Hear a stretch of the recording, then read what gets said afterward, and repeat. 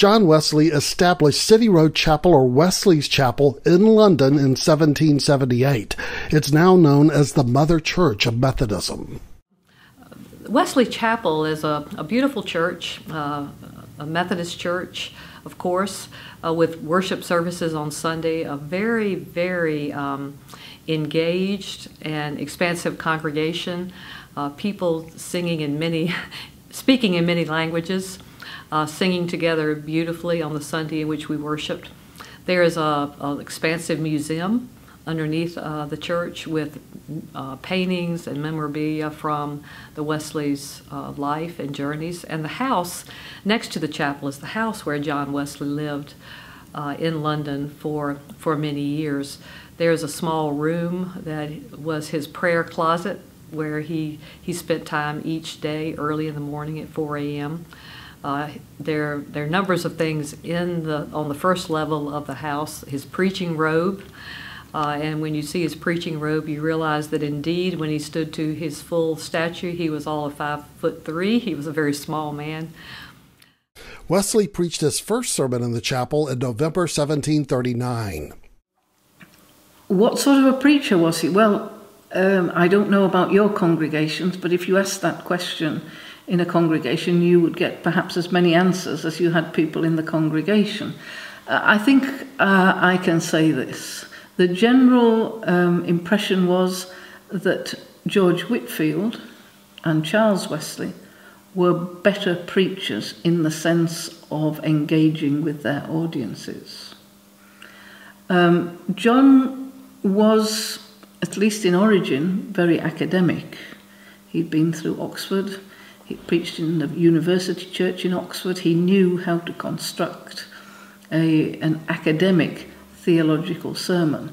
And if you read some of his sermons, they read in such a way as you can wonder how these sermons actually enthused miners or farm workers or the people that he went out to preach to. I think over time, Wesley adapted his preaching style to the nature of the audience, but we cannot know that. City Road Chapel was the center of Methodist works and a place of service to those in the community.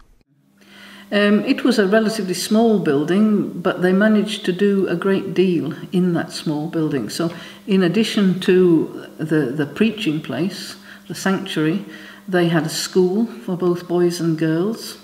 They had a clinic. They had a book room because Methodists from the very beginning were urged to be reading people. So they published their own books and stocked other people's books in order that Methodists should have material to read.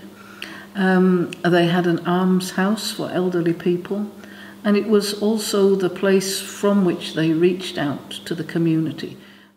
City Road Chapel served Methodist and the people of London. The type of people were across the social spectrum, but of course, because the poor were the most needy, they were the ones to whom Wesley most went, because he said, "Go not just to those who need you, but to those who need you most." John Wesley died in 1791 and is buried in the garden at the back of City Road Chapel. A statue of Wesley on horseback stands in front of the chapel.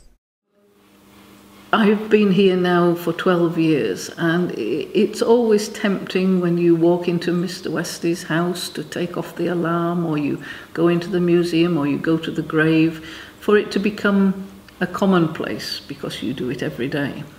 But because we have visitors, Methodists from all around the world, who come here on pilgrimage, and for whom this will be the one and only visit, and who are absolutely in awe of the place and who want to soak up every bit of their own heritage, it constantly reminds us of what an important place we have custody of, not for ourselves but for Methodists worldwide. And it constantly sends us back to read Wesley, to think about him, and to remember the legacy and the footsteps in which we tread.